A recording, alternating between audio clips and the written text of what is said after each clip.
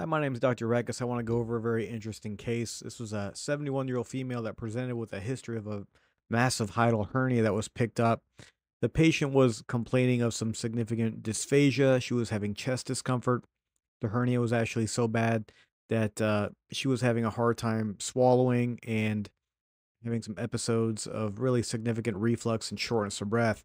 The patient felt that she could not just take a deep breath. She was consented for a robotic hiatal hernia repair in Nissen fundoplication. And when we started the case, we did see a very large, approximate 10 centimeter hiatal hernia. The majority of her stomach was actually located in her thoracic cavity. And we started this dissection the same way we usually do by entering the right side of the stomach, entering the pars flaccida. And you can see here the dissection using the robotic vessel sealer. It was a very meticulous dissection. Luckily, the patient didn't have many other comorbidities. And the first thing we had to do was really free and mobilize the esophagus. Once we really started to get in there, we saw the patient's left gastric vessel that was really located superiorly. And after mobilizing the right side of the esophagus, we went ahead and started to go circumferentially around, taking down a lot of these vessels and adhesions located around the esophagus that were basically tethering the esophagus in place. So the goal really was to mobilize the stomach, mobilize the esophagus so we can get enough length to place the GE junction thoracically um, where it was located back into our abdominal cavity. Here, using the robotics advanced technology, we can see a real clear view up into the chest. And here we are now mobilizing the left side of the esophagus. Right below the vessel sealer, you can see the aorta thumping away.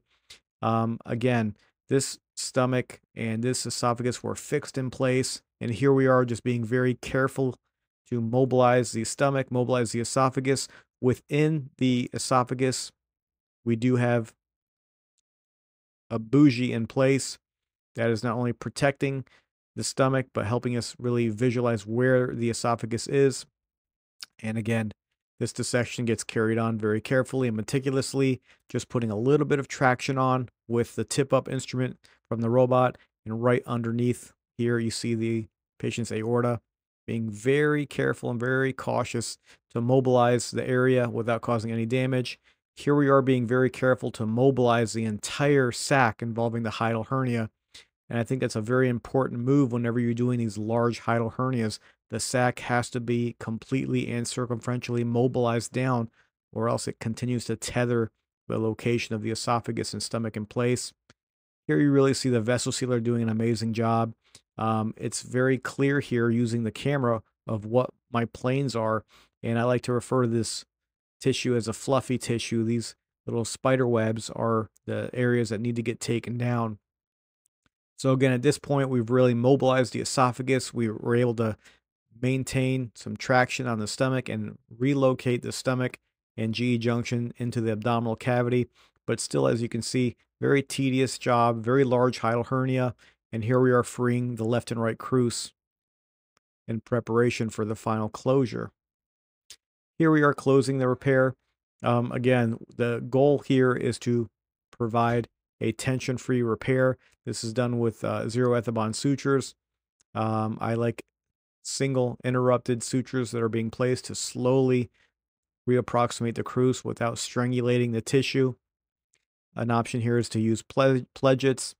I've moved away from one single suture, and I do like a interrupted technique. And we find that with slow traction and countertraction and closing the hiatal hernia, you can do it without any excessive tension, and we can close some very large defects using this technique. So multiple sutures were put in place. Again, being careful not to stretch the diaphragm too much. We've measured the defect here, and I do like to use meshes. I use an absorbable phasix mesh for the majority of my cases when they're larger than about 3 or 4 centimeters. I think this does add an additional portion of reinforcement to the repair. The benefit of the phasix mesh is it does get reabsorbed after about 9 months.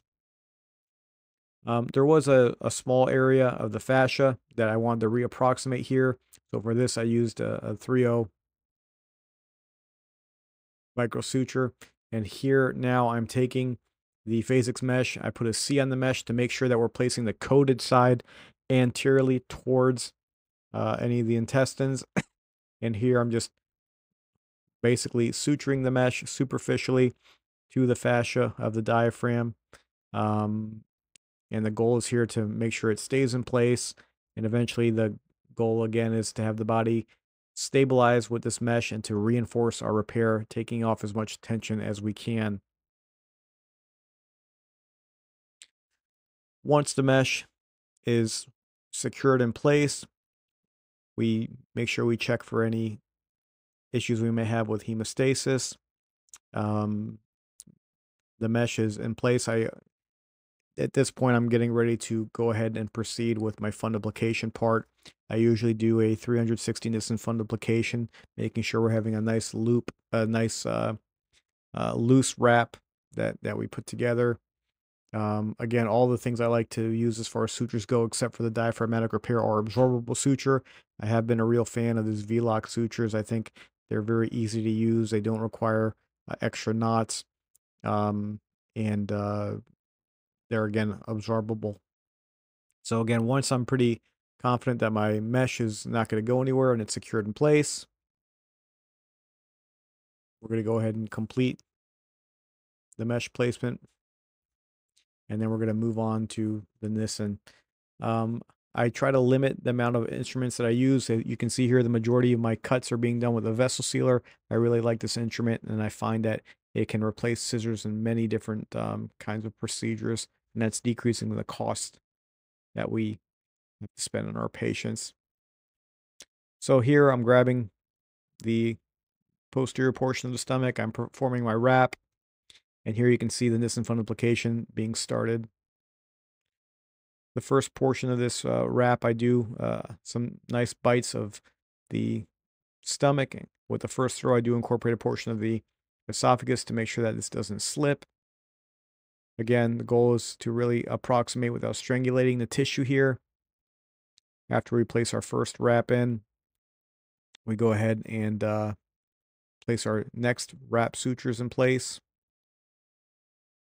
During this case, we also did use ICG dye to make sure that the stomach was healthy, it was perfused, and using the Firefly technology of the robot, we have a great way of actually making sure that there's no detriment to the blood supply, so we don't have any leaks down the road with an ischemic stomach. Again, here we are finalizing the wrap of the stomach, approximating without strangulating the stomach. This is done over a bougie. Personally, I do like the Vizigi bougies or any suctionable bougie that can be used not only for placement, insufflation, but also doing leak tests if you choose to. Here's a gastropexy of the anterior portion of the stomach to the diaphragm. This, again, hopefully will prevent any slippage of the stomach. And at the end of the case, once everything's said and done, I do an intraoperative gastroscopy. The bougie is removed, and I go to the patient's by bedside, and I place a scope in. By placing the scope in, I make sure the hiatal hernia repair is closed, the stomach is healthy and viable, and the repair looks sound. Thank you for watching.